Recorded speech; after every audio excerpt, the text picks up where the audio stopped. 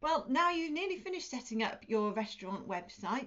People can choose their food items, they can choose a delivery slot, they can get shipping or collection in their local area if that's how you've chosen to set it up, and they can pay online for their order or just pay cash when they receive the food. But what happens when somebody places an order? Well, that's what this lesson is about. So, first, we'll talk about what WooCommerce itself will do to notify you of the order, and then I'll tell you briefly about some extra plugins that you can use to add extra features if you need them. So, when you receive a new order, the website will send an email to the administrator, or you can select a different address in the WooCommerce email settings. And this is what the order looks like. So you receive an order, which you can customize the email of, you can change the colors and things like that. And it's got the customer's details, it's got what they ordered.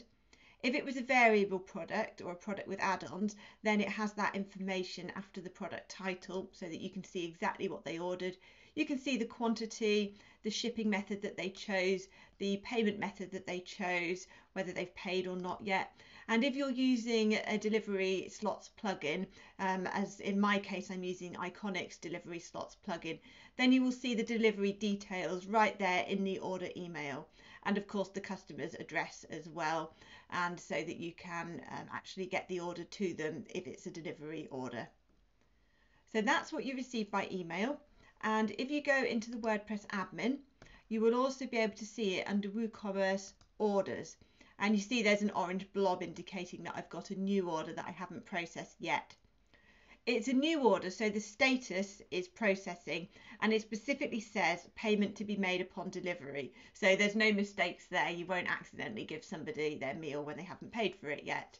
And if they'd already paid, then it would say completed because the order had been completed and payment received. So if I can see the delivery time information there, that comes from the Iconic delivery slots plugin. And if I click on it, then I'll be able to see even more information about it. I can also change the status of the order so that when I have actually fulfilled it and the customer's collected it in this case, or if you've delivered it, then I would change the status and click update, and that would mark it as complete, so that if I went to the orders page, you can see that it's now completed. And of course, the orders screen in the admin has all the information about what product they've ordered.